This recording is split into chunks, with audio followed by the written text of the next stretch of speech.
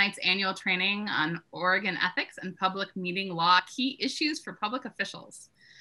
Mike Porter is here from Miller, Nash, Graham, and Dunn to provide our training. And thank you, Mr. Porter, for being here.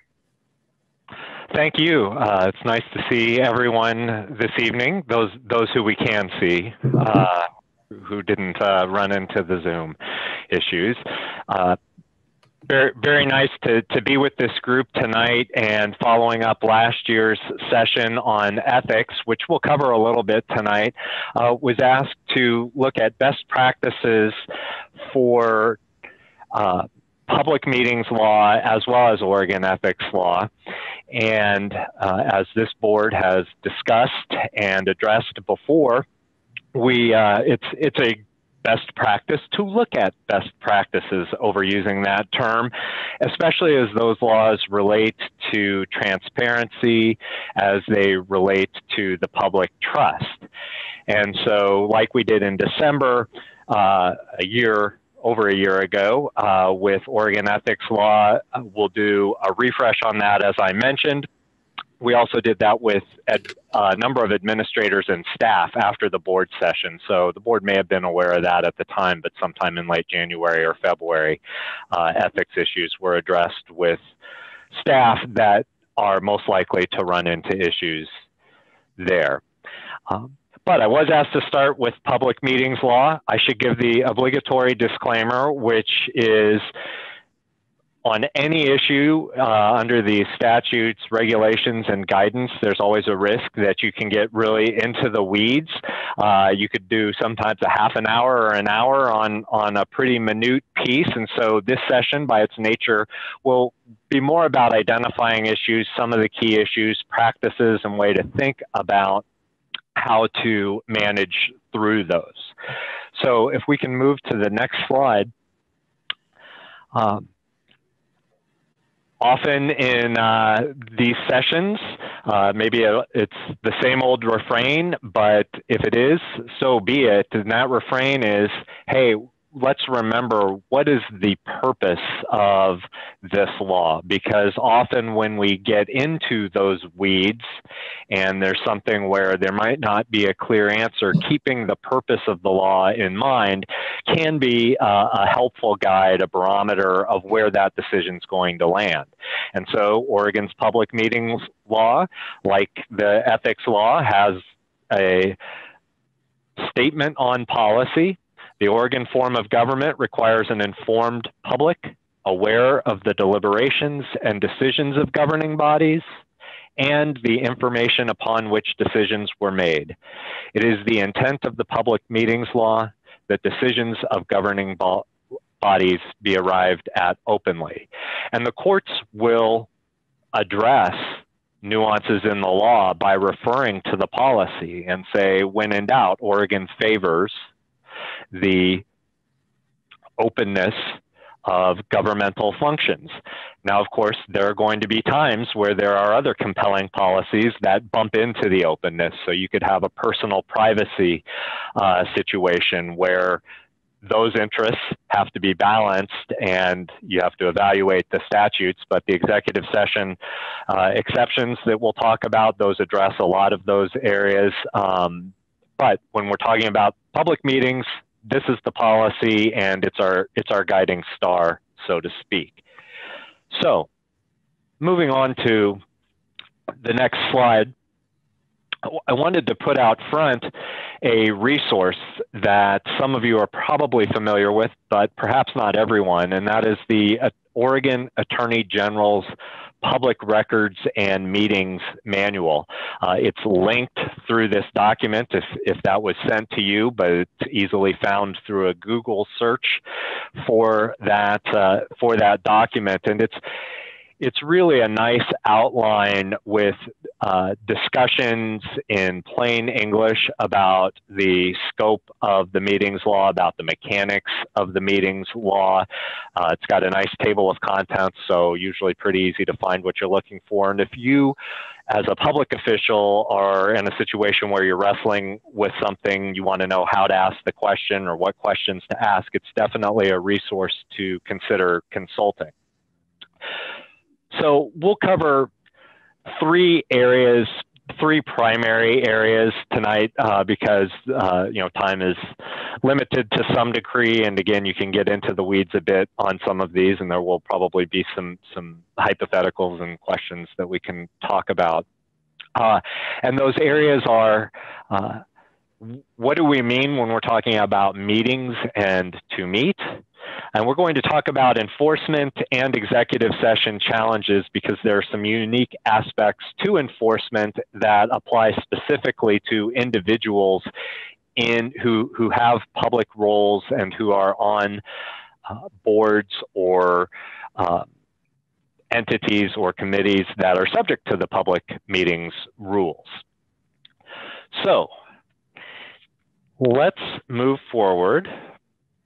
And our next slide addresses what's really been the topic du jour for public meetings law since about 2015, when a Court of Appeals case came out addressing the issue of when is there a meeting, what is to meet? And that's because the basics are easy, okay? A standard board meeting with an agenda, it's a public meeting, and a board is required to have its meetings in public if they are having a public meeting. There is also a prohibition. So there's a mandate. The mandate is public bodies must meet in public session, but there's a mandate, and that is that a quorum may not meet. So it's a violation of the public meetings law for a quorum to meet. And if you are fascinated by the language differences between the word meeting and meet, there are many pages of an Oregon Court of Appeals opinion describing the nuances of that language. But what it ultimately came down to was that with respect to the prohibition, serial communications, in other words, sequence of communications that follow each other, can result in a quorum meeting, and if those communications are for the purpose of deliberation or decision making on a matter that would come before the board. Now, it's a difficult situation, and the facts of the case, I won't get too deep into them, but they can be helpful to understand what was going on. There was a question as to how a board was going to respond to a public records issue. And there were a couple of emails between less than a quorum of the board. And then there was allegedly a phone call to another member of the board that would have made it a quorum. And so the plaintiff, another board member, brought a claim and asserted that effectively this quorum met and violated the prohibition of the public meetings law. And the court said, even though no single email, no single phone call involved a quorum, there could be a public meetings violation, and it described the determinative factors as being a sufficient number of officials involved, what they discuss, and the purpose is what matters, not the time, place, or manner of those communications. Now, I think you could come up with extreme hypotheticals where the time, for example, could not result in a violation. So if board members speak in January of 2021 about something, and again in March of 2022, it's going to be hard to claim that that was the type of meeting that results in a meeting that would violate the prohibition. I try to think of it as, is there something on the agenda or on the docket, so to speak, which I use colloquially, that's coming up in front of the board, that's a matter that concerns the board, that's being discussed by a quorum, and that can run you afoul of the public meetings law. There's some practical implications. Avoiding reply to all because you're getting a quorum and the discussion starts, especially if it's on a substantive matter. It does need to be something that would ultimately be deliberated or come before the board. So if you reply to all on whether you would prefer the vegetarian option, you're not going to run afoul of the public meetings law. But you start getting into questions about who's going to be a contractor on a certain project, curriculum decisions that are likely to be in front of the board, you can run into problems. Beware the accidental quorum. This is really the lesson from the Handy versus Lane County case. It's the game of telephone. And you didn't mean for that board member to talk to another board member who talked to another board member all in the course of a day or two. And suddenly it's a violation of the public meetings law.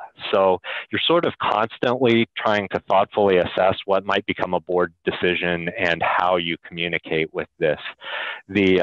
One of the defenses that was raised in the Handy case was, this is really nuanced and hard, and how should board members, they shouldn't have to deal with things like this. And the court said, well, the Attorney General's public meetings manual has lots of things that are nuanced and challenging, and we think that board members can figure it out. It also equated the situation to a social event in which there's a quorum of the board, and said, at a social event, board members have to be aware of what it is that they're talking about unless they want to call a public meeting if a quorum is going to be there. And so that was the line the court drew. And so they didn't care that this is difficult and does have ambiguities.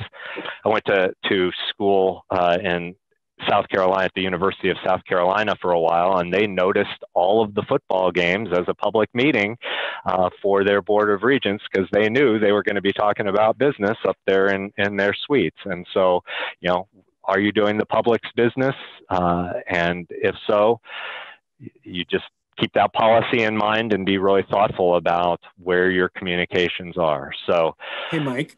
Yes, please. This is Andrew. I was just curious. I remember when I read this decision, which has been a little while, it really was sort of based on the language of the statute and sort of the implications. And I mean, the reality, and you've described it pretty well, the appeals court ruling pretty much outlawed what most governments in Oregon do, right? So elected officials talk to one another and they talk to one another in one-on-one situations, sometimes two-on-one situations. Is that case still active? Because it was an appeals court decision, so I wasn't sure if it got appealed to the Supreme Court. And has the legislature considered or taken any action to change? Because again, as I'm remembering, I think it was Judge Garrett sort of, you know, was saying, look, this is really what the plain reading means. The practical implications are not his job as a judge, right? You know? So the general approach is that this is the representation of the law as it stands. It was appealed to the Oregon Supreme Court, which effectively punted on the decision of serial communications. And then there's another TriMet case that alludes to serial communications, somewhat endorses at least the concept. I am not sure if there has been a legislative activity to address it. I thought about that today. It'd be nice to get some efforts in this area, and haven't been made specifically aware of any. Of course, the challenge of making efforts in this area is sometimes the politics of it can be, well, people are trying to shut down work that they're trying to avoid the policy of the public meetings law. So, but I think there probably are some compromises. It is something that if I were a board member and thinking about legislative agendas, is it something that ought to be part of one? Because, of course, we have the policy of the open meetings, and then we also have the realities of getting the work of entities done. And to the extent this can create a barrier or chill helpful conversation, that's a challenge. So, did I get basically to your question? Yes. I thought that was probably the answer, which is not a great answer, but it is the answer. So thanks. Yeah. That's sometimes I feel like that's my life, but you need to, for the moment, treat this as the operative law. Let's move to a topic that I think there's a relationship here, and that's the public body issue. What are the public bodies that are subject to this law? So in other words, it's for the board members, we're the board, we understand this going in, but the public body question flows from this question of quorums and meetings, because a public body, aside from being specifically districts, counties, cities, it's a body that has the authority to make decisions for a public body on policy or administration, or that has the recommendation, ability to make a recommendation to that body, such as a commission, committee, subcommittee, or advisory group. And so you can see that it brings in a swath of entities, particularly in larger, sophisticated entities that are going to need, other specific committees doing investigative work, reporting back to the board. Those end up being public bodies and are subject to the notice provisions and the other provisions that we are talking about and will talk about. The easiest distinction is if it's reporting to an administrator, if this committee is reporting to an administrator for the administrator to make a decision, then it is not a public body. If it is reporting to the administrator for the administrator to decide what to recommend to the public body, then you're going to get into the public body territory. Wow, I just had a little power blink where I am, and I hope it is just, if I go dark, hopefully it will be very brief. So Mike, this is Director Constam. So on your last point, reminds me of the ruckus that we got into with regard to that advisory committee on enrollment and transfer a while back, like probably 6, 7, 8 years ago, which led to that distinction between advisory to a public body or advisory to a superintendent or advisory to the superintendent who is advising to the public body. So did we get any more clarity out of that episode? I think so, because I think that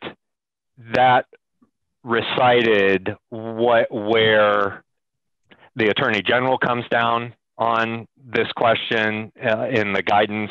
It's consistent with that, and what one would anticipate a court interpreting this language where it would come down. So I think that was a clarifying moment that fits within the discussion that we're having right now. So we're kind of in the process of taking inventory of our public committees. So Roseanne, just a note for us that this is something that we should flag on each of those. Most of them don't have charters, but if we create charters, or those that do have charters, let's make sure this is crystal clear. To whom are they responsible for advising? And it can get a little more complex than that. That's a piece of it. There's the courts set out 6 factors.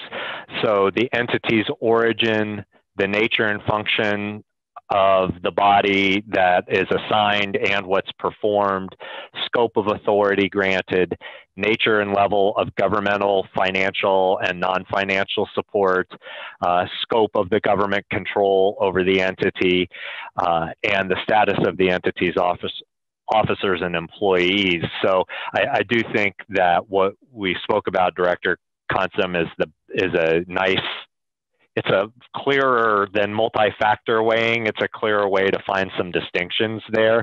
But ultimately, there probably are always going to be some groups that are at the margins.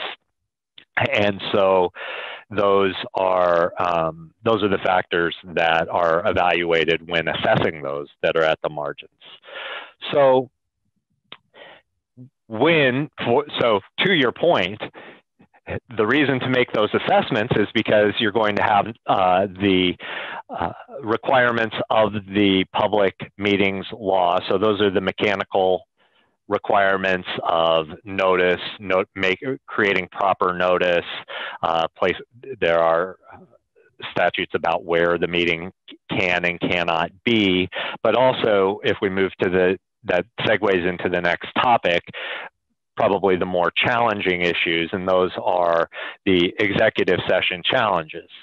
And so there are permitted executive sessions held outside of the public's view.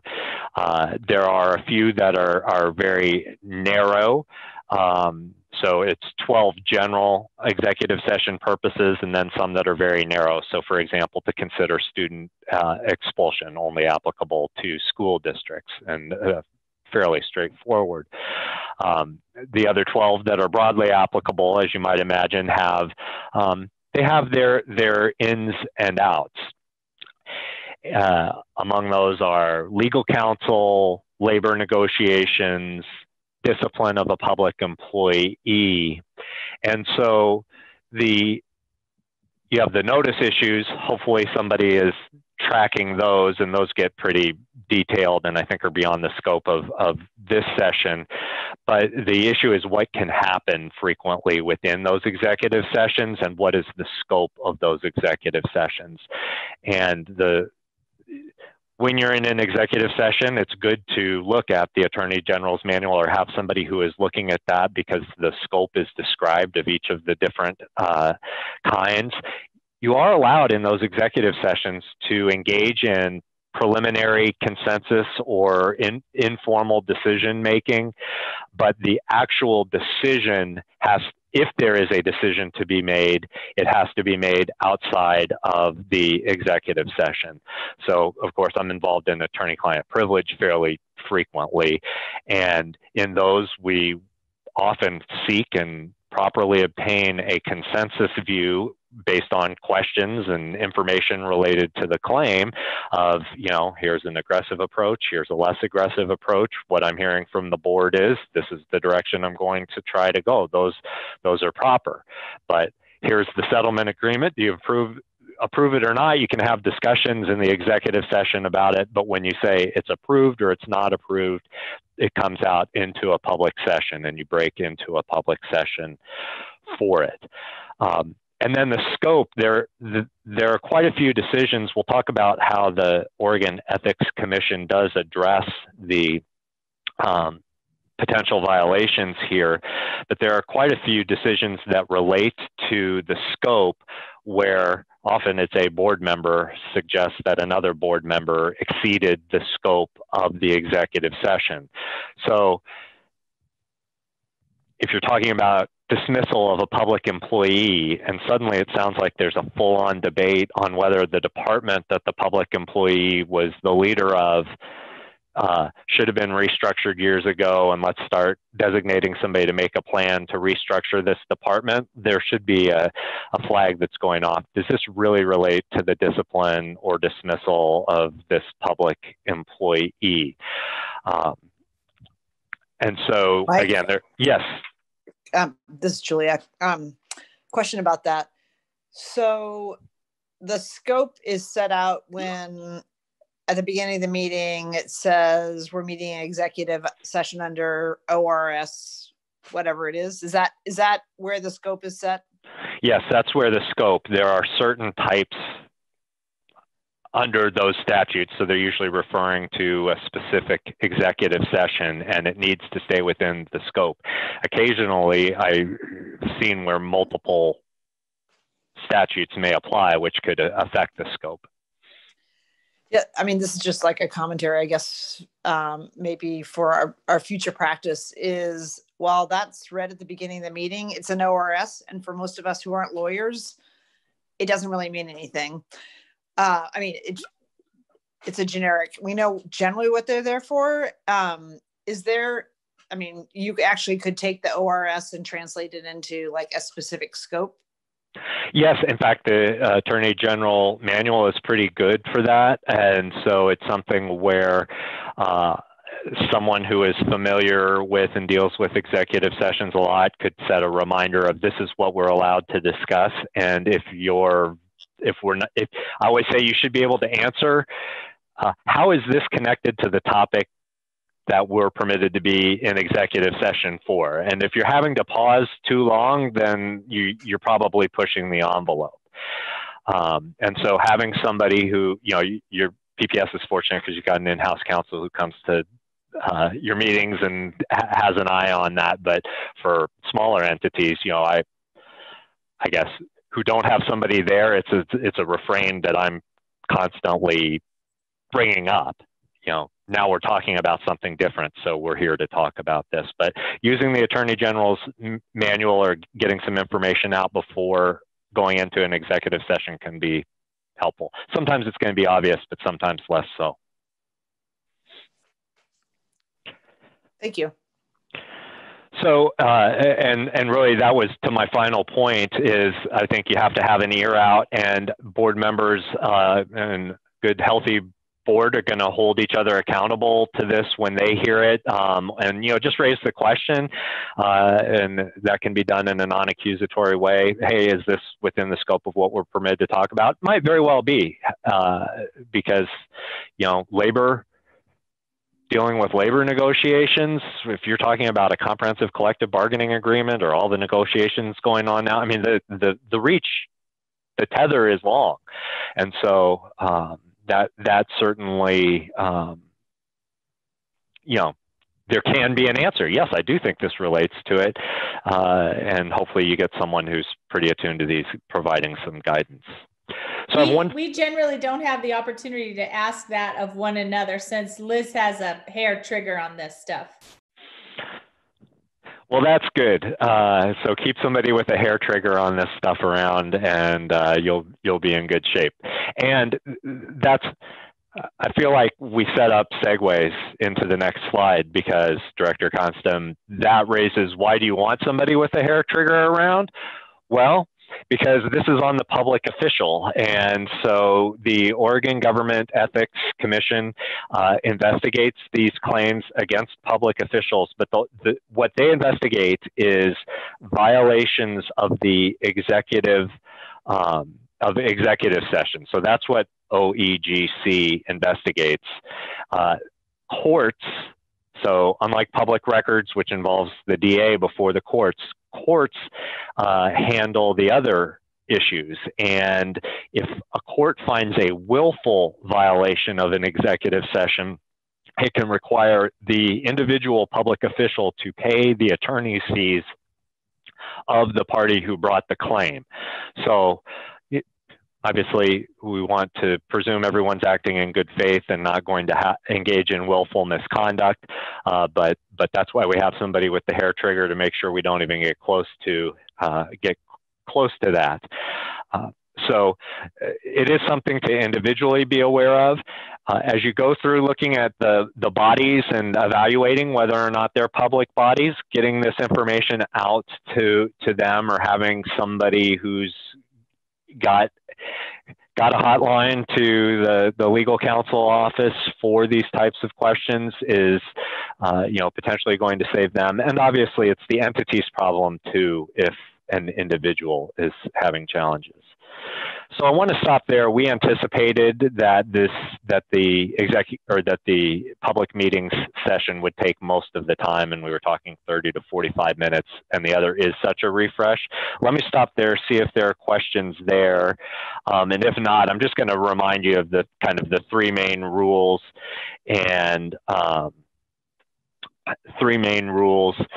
in the Oregon ethics law, just so that they're in your mind and you know when to raise those.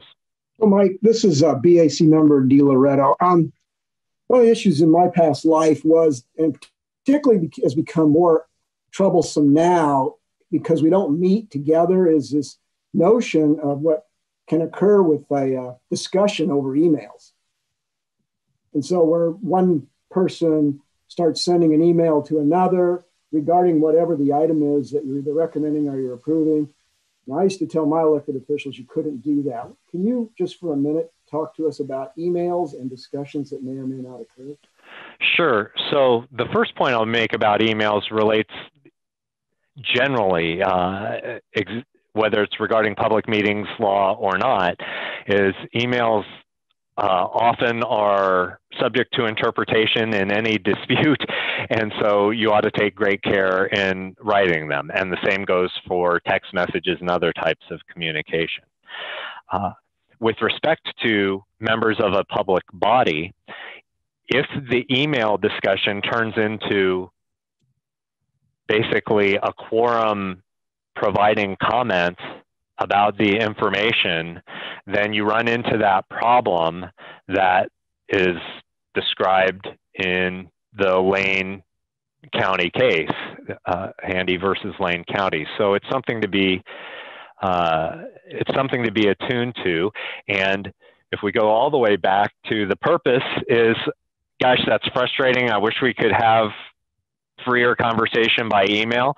Understand that. And right now what the courts are telling us is that you need to call a noticed meeting and have your discussion that way to fulfill the purpose of the public meetings law.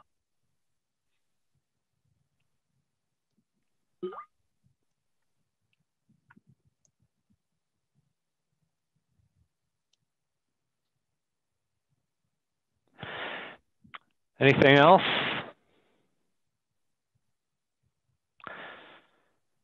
All right. Well, you know how to get to get a hold of Liz, and Liz knows how to get a hold of us and others who can help through these issues as they come up. And it sounds like there's some good work going on in that in the area of assessing the various bodies out there that may be subject to these laws.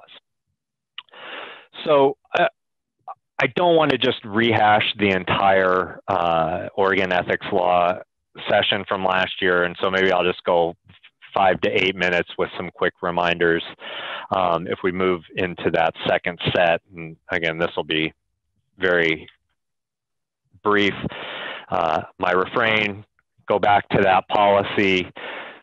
Public official service is a public trust, and people require public officials to be ever conscious of the public trust.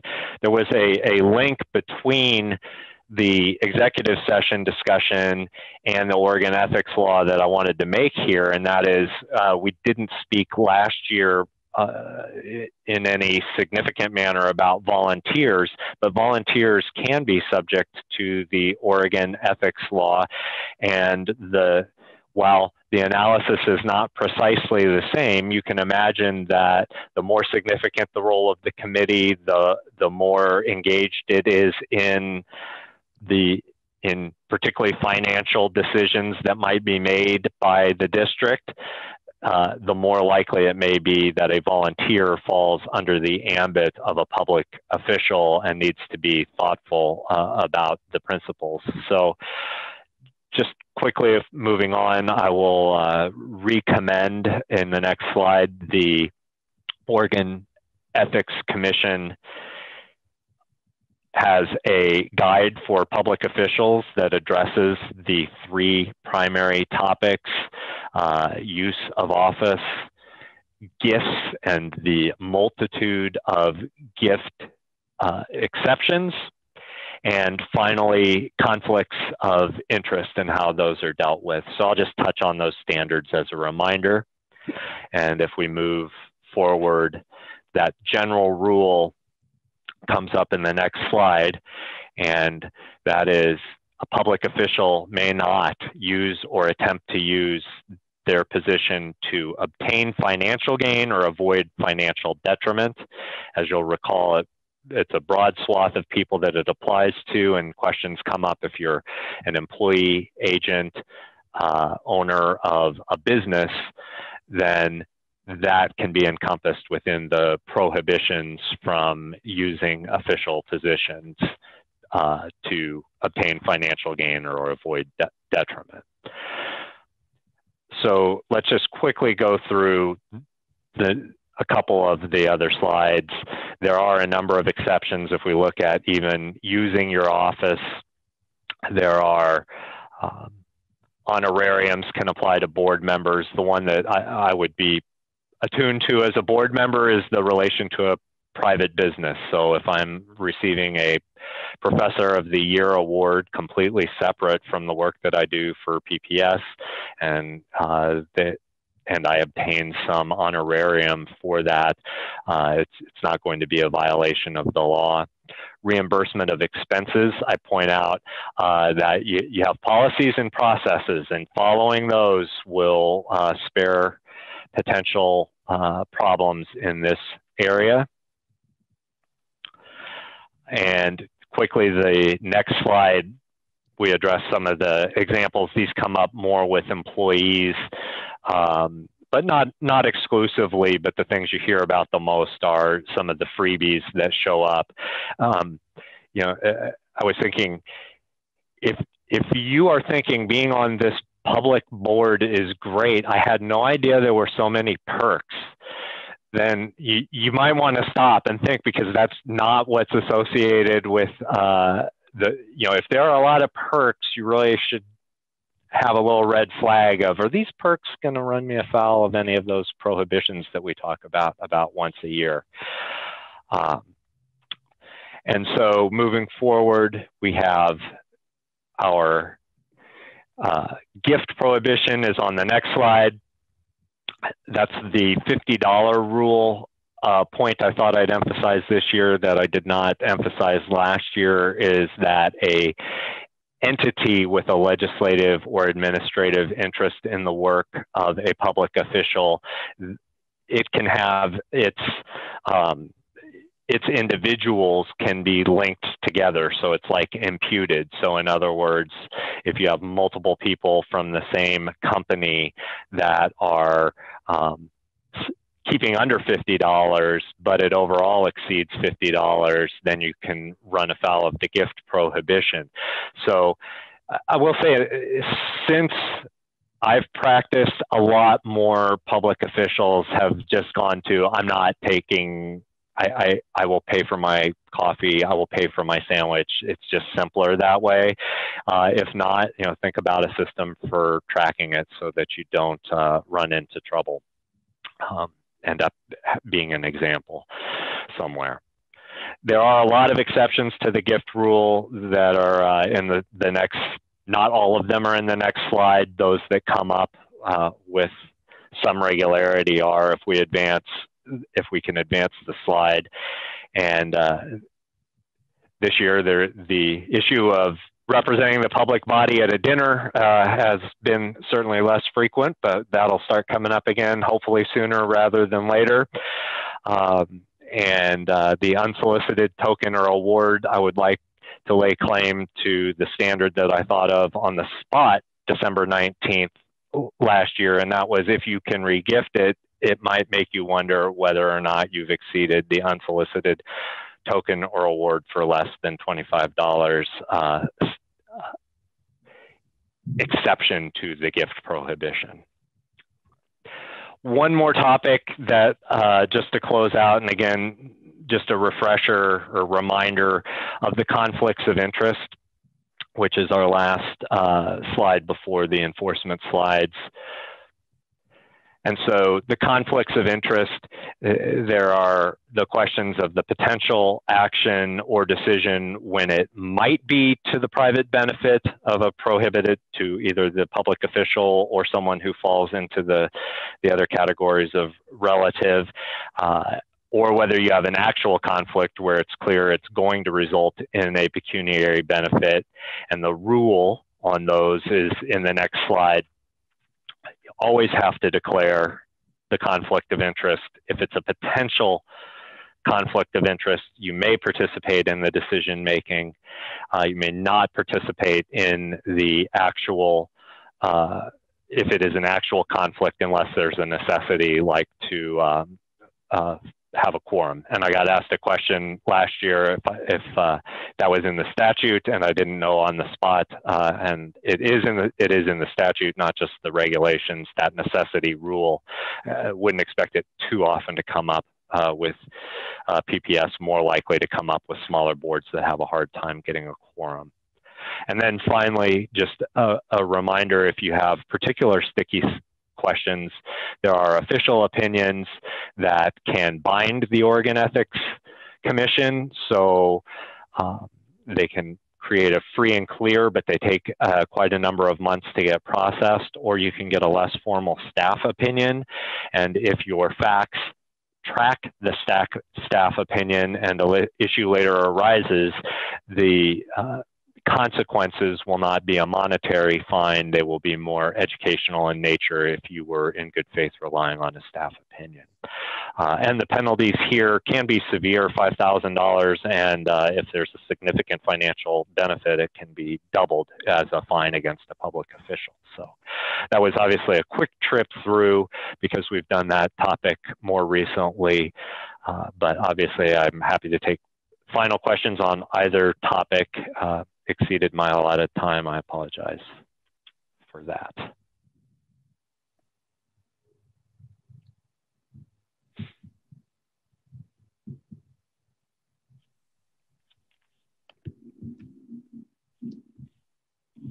think one of the issues for us, Mike, is that we have Liz, and so we're so used to being able to call on her for guidance or have her there reminding us. And I was very proud of us when we were at Harvard all together that, you know, we were very clear.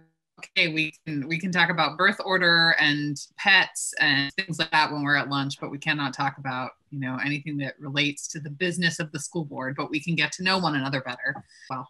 I equate it to we get events with judges, and you can't go in and, geez, Judge, we've been waiting on your ruling for a long time. You got any information? There's plenty of other things to talk about.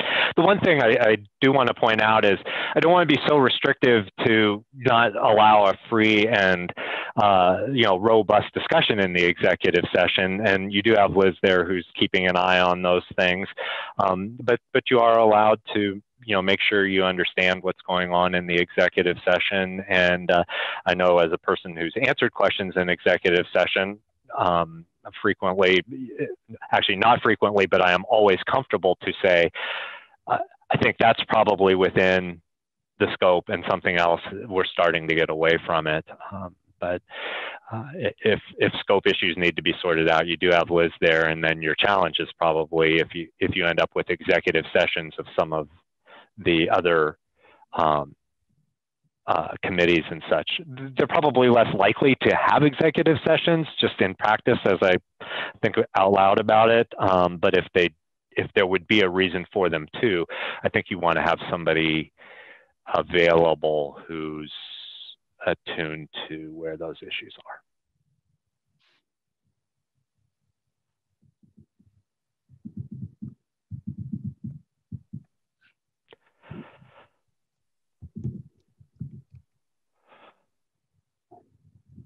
Well, I look forward to being back in